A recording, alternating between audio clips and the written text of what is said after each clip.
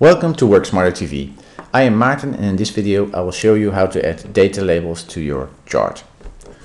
We can select the chart and we go to Design, Add Chart Element, and you can say Data Labels. We have none selected and you can say I want to have a data callout.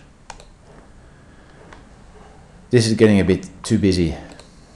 What you can also do is select one data series and then say Add Data Labels. You can add the label and also you can have callout.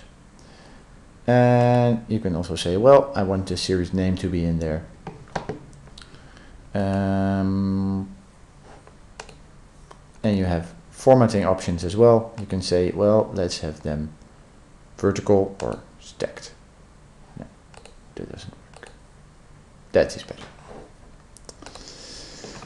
And this is actually useful in this chart, but you have to experiment a bit with it depending on your chart type. If you have a pie chart with three pieces, you can just chuck in any data you want. But if there's more data in your chart, you have to be a bit careful, because the point is to add information and not confusion, of course. Alright, I hope you found this video helpful. If you have any questions, you can leave them in the comments. You can also subscribe to my channel by clicking the subscribe button. And if you want to receive email updates when I post a new video and get tips and tricks on how to use Excel in a smarter way, click on the WorkSmarter TV button. This will take you to my website worksmarter.tv and you can subscribe to my mailing list there.